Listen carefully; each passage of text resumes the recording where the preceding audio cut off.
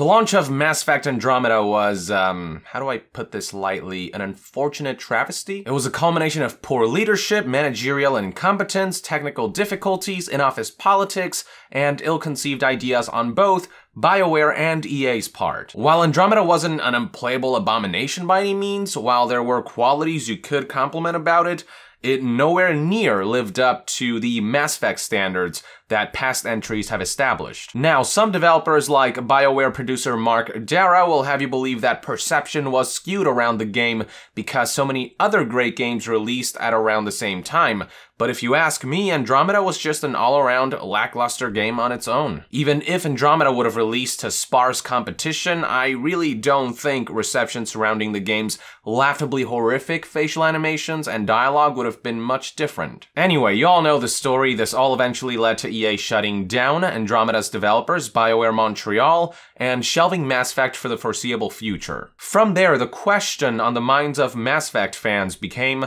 will we ever see Mass Effect return again, or has EA killed it outright? And if it is intended to make a return, just how many years will we have to wait? Well, turns out that this was a topic that BioWare was willing to be pretty open about while speaking to members of the press about their upcoming game Anthem.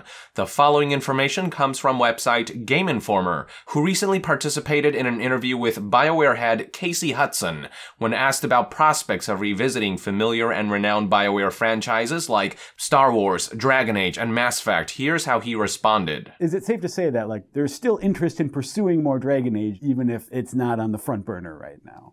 Yeah, I mean, we have, first of all, it is amazing to have new IP that you've developed and then that you own, because that's part of the fun for us, is having created Mass Effect and Dragon Age and now Anthem. These are worlds that we can think of many years in advance about where we want to take the franchise and the story and things like that. And that's, you know, one of the most rewarding things that we can do is we get to figure out what happens with these worlds. So for Dragon Age and Mass Effect, we want to get back to them as soon as we can. And then it's just about focusing our effort as we go from one thing to the next so that we can do a great job on one thing and then move on to the next thing. You know, like, Mass Effect is certainly a game that I want to get back to. It's kind of amazing. I know there are people that feel like, you know, we're just never going to do anything along the lines of Mass Effect. But I mean, you know, that it's my baby. I helped, you know, start Mass Effect from the beginning, and so of course we intend to get back to it at some point.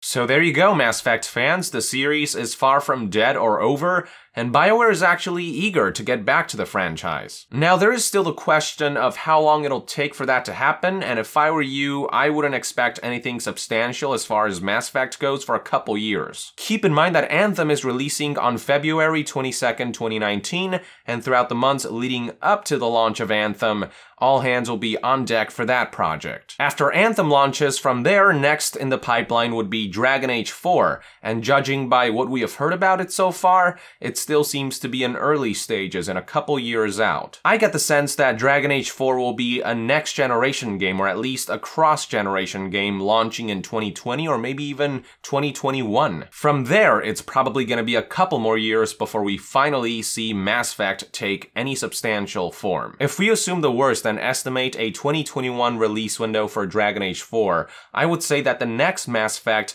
will likely launch 2 to 3 years later, or sometime in 2023 or 2024. Personally speaking, I would place my bet on 2024, given that BioWare is unlikely to pursue a sequel to Andromeda, meaning that conceptually the studio is going to have to start from scratch. Then again, one aspect that hindered Andromeda's development was technical difficulties with the Frostbite engine, but over the years, developers have gotten much more used to the engine's workflow and have been able to repurpose the engine to fit a wider variety of molds. So on a technical standpoint, I think Mass Effect might actually have a much easier time than the likes of Dragon Age Inquisition, Andromeda, or even Anthem did. I don't know, it's all rumors and speculation at this point, but if you're a Mass Effect fan, at least there is a light at the end of this long tunnel. There is still the question of, will modern day BioWare be able to do right by Mass Effect when they return to to it. It's hard to deny that BioWare's reputation has taken a hit lately with underwhelming releases like Andromeda and with a recent focus on multiplayer-centric titles like Anthem. Me personally, I would say that it's still far too early to make any kind of determination. Keep in mind that Andromeda was developed by BioWare Montreal, not the main studio in Edmonton,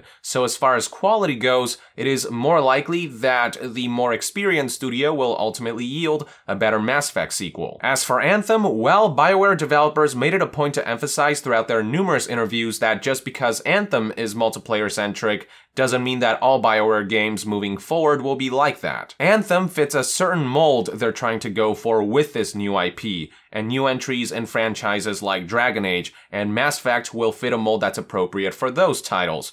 That's the promise, at least. I would also say, however, that the quality of Anthem and Dragon Age 4 will ultimately dictate my excitement level for a prospective new Mass Effect. Even if Anthem fits a different type of BioWare mold, BioWare did promise that it would still retain the core BioWare DNA that focuses on storytelling, lore, and world building, and Dragon Age 4 will be a more traditional narrative-driven single-player RPG, and how those games fare will allow us to gauge BioWare's current standards when it comes to storytelling and game design. After all, what ultimately killed Andromeda for me beyond the facial animations was the piss-poor writing and dialogue, which completely took me out of the experience. Gameplay-wise, I think Andromeda actually played fine, but the game as a whole was lacking in substance, and I admittedly have similar concerns for Anthem. I have no doubt that Anthem will look gorgeous and that it will play really well from a mechanical standpoint, but will it have a level of narrative substance that we have come to expect from a BioWare game? Only time will tell, I suppose, so for now I'll approach news of BioWare wanting to return to Mass Effect as soon as they can with cautious optimism. Won't deny though, it is exciting that Casey Hudson is so eager to return to Mass Effect. With Casey Hudson back at Edmonton and likely helming the next Mass Effect, fingers crossed for a proper next entry. These are just one man's thoughts and opinions anyway. I'd love to hear what your take is on all of this in the comments below. With that, I would like to end this news update. Thank you for tuning in. If you enjoy my content and would like to support this channel directly, consider donating on Patreon. And to be further updated on all things gaming news, reviews, and discussions, stay tuned right here on Young Yeah. I'll see you guys next time. Young out.